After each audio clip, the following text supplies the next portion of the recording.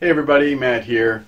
Today I'm going to start unboxing this new 9-inch benchtop bandsaw that I got from Harbor Freight.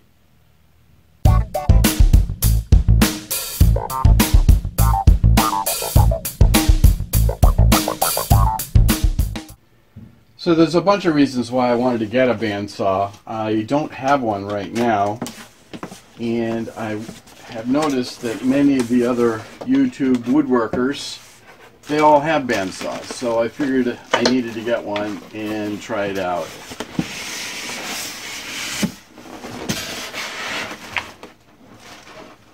I will admit the other attractive feature is that I could go online and get a 25% discount coupon and use it to Harbor Freight, so it makes this tool very, very inexpensive.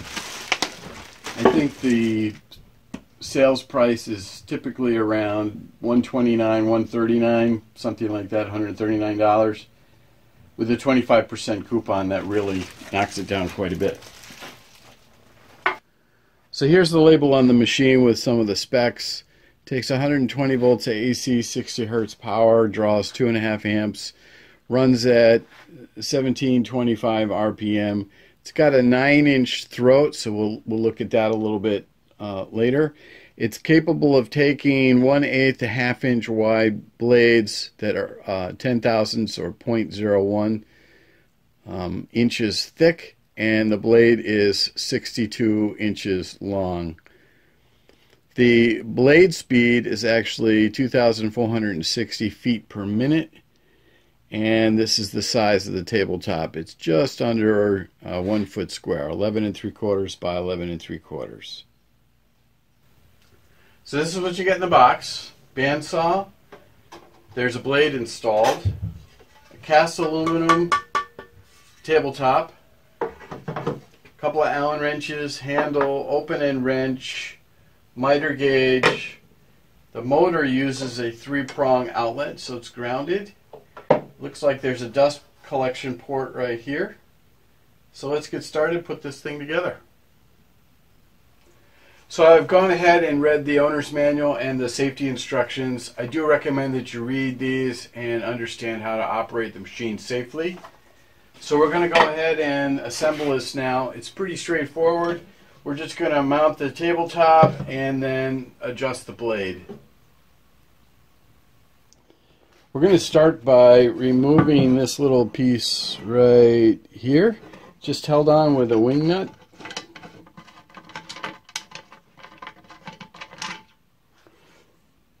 That's what it looks like.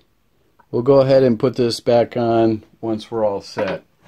Next thing I'm going to do is take the handle and just slide the flat washer onto the end of the handle. The handle actually gets screwed into a threaded hole right here, which we'll do in a minute. So the table gets mounted by sliding the blade through the slit, and then we're going to pull this knob out, and we're going to kind of tip the table towards us.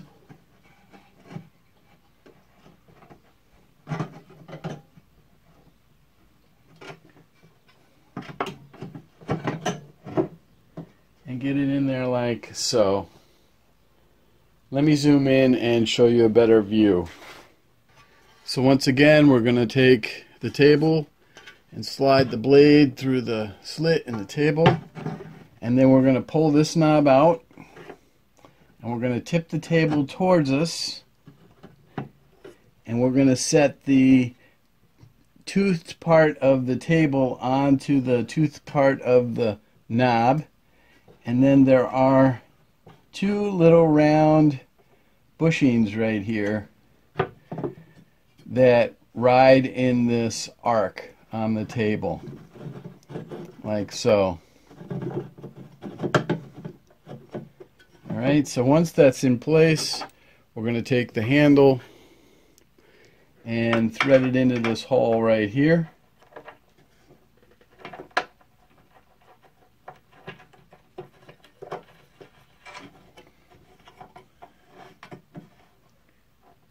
when that's tight, it keeps the table from moving.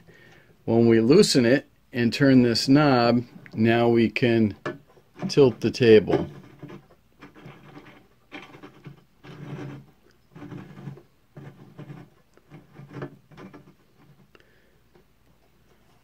Tighten the knob, now the table doesn't move. Let me show you one other thing here. So I want to call your attention to this bolt right here. When I loosen the handle and turn this knob to tilt the table, as I bring it back toward horizontal or 0 degrees, this bolt hits the case of the bandsaw. So the bolt is acting like a stop. And of course I can thread the bolt in and out to adjust its position for that stop, to kind of adjust this bolt in and out so it just hits the case when the table is horizontal. So that's something I'll have to take a look at a little more closely. I get it into place, just tighten the handle. Once the table is horizontal, which it doesn't look like it is right now, then I could move the needle pointer, just loosen this Phillips screw, move the needle pointer so it's pointing at 0, meaning the table is horizontal, and I'm good to go. When they say this is a 9-inch benchtop bandsaw, that means it's got a 9-inch throat. That means the distance from the blade to the back of the saw chassis is 9 inches. Just a real quick check of the miter gauge to see what kind of slop there is, and there's a little, but it's not as bad as I thought it might be. It is adjustable for an angle.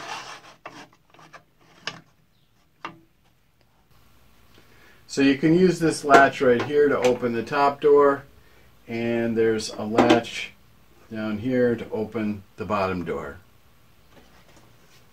So the way this works is the motor drives this bottom wheel. There's a belt here.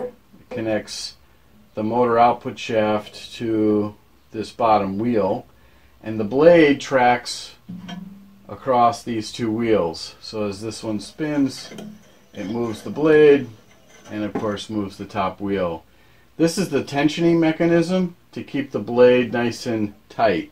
Let me turn the unit around and I'll show you a little bit more about that. So this has a quick release blade tensioning system. Right now the blade is held fairly tightly in tension. If I rotate this handle counterclockwise, it releases the tension so that I could replace the blade.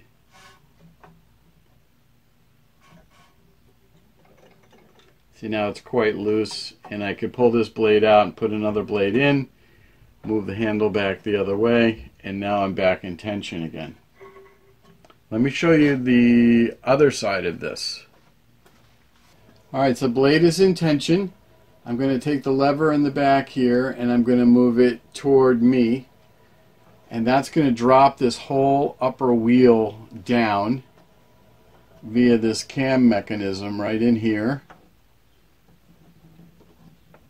And as that wheel drops down, it loosens the tension on the blade. Now I can replace the blade, move the lever back that way, away from me, and the top wheel goes back up, and now I'm in tension again. So another thing to know about these bandsaws is that in order for them to operate, the blade has to ride right in the middle of the wheels. So if I move it by hand, you can see that the blade tracks pretty well right in the middle of the wheel, and that's where you want it to be.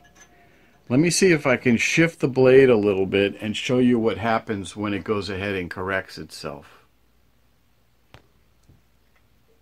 Alright, so what I went ahead and did is release the tension on the blade and just slid it back a little bit on this top wheel to show you what happens when I rotate the wheel manually. Look to see, watch how the blade recenters itself. See that? So that's what you want.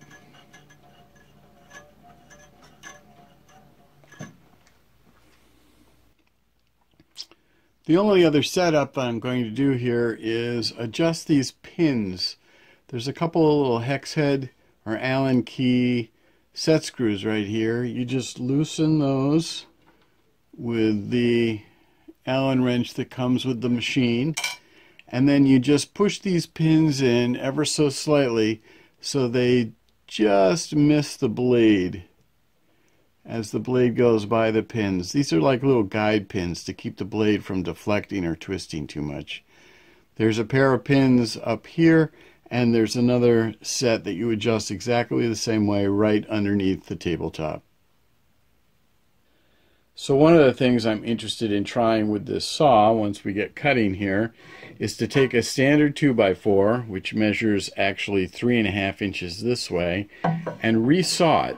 That is, cut a thinner slice off of this 2x4. That's referred to as resawing, and it's a common practice, common thing that people do with their bandsaws. They resaw lumber to make thicker lumber thinner. So this particular saw has the capacity to take a piece of wood that's up to 3 5/8 inches tall. A standard 2x4 is 3.5 or 3 4/8, so it just fits under here.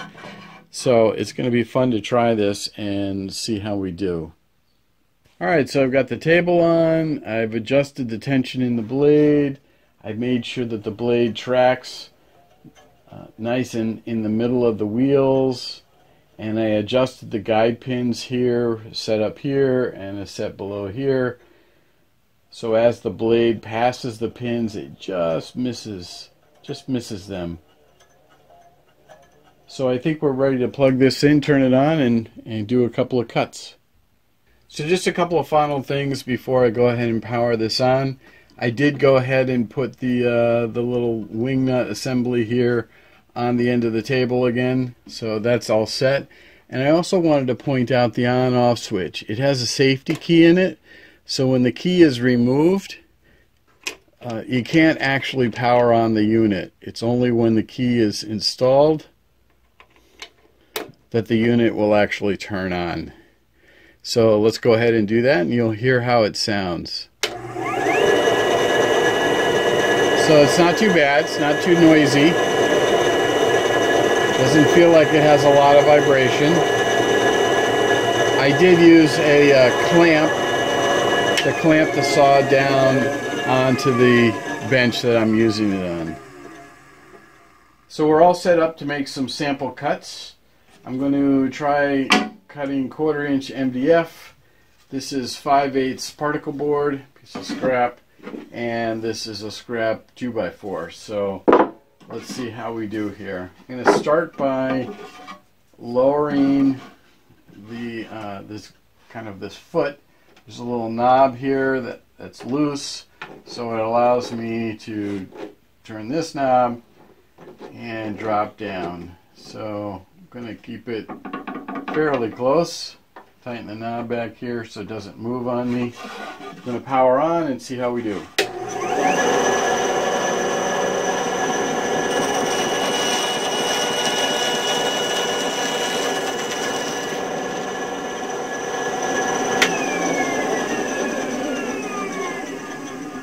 Okay, so that's a fairly clean cut. Had no problem getting through the material, as you saw. That was great. So let me move the camera and I'm going to zoom in so you can see what it looks like from a little bit closer. So I'm going to try cutting the MDF again. This time you'll get a little bit closer view.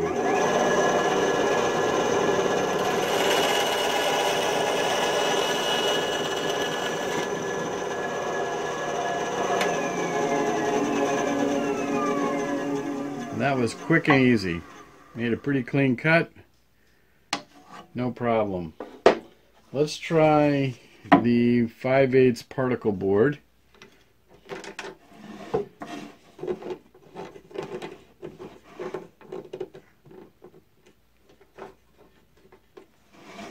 Okay, I'm just going to slice off an arbitrary amount here.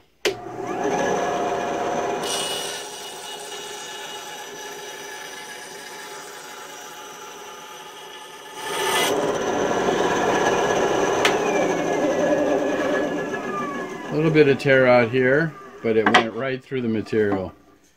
No problem. Alright, let's try the 2x4.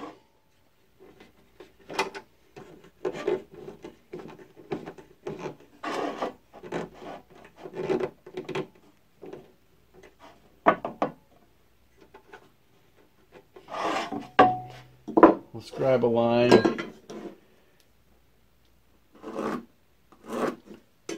and try to cut it. Here we go.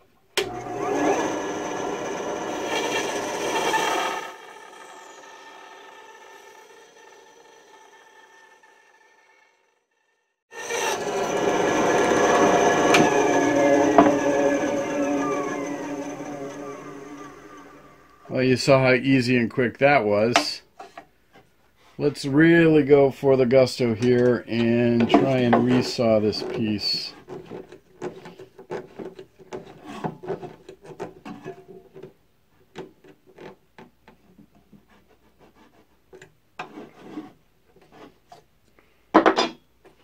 Okay, here we go.